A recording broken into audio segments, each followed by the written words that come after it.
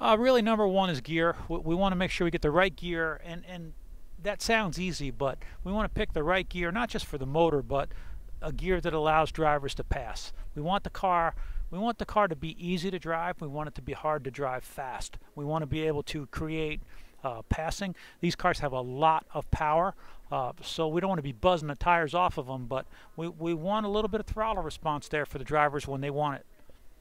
Actually, the engine's the old 396 cubic inch motor, but it's an LS-based motor. A lot of Edelbrock parts in it. Edelbrock supplies a lot of cylinder heads and things like that for it. It's built by Ilmor, and they're all matched within 1%, which is, to me, incredible.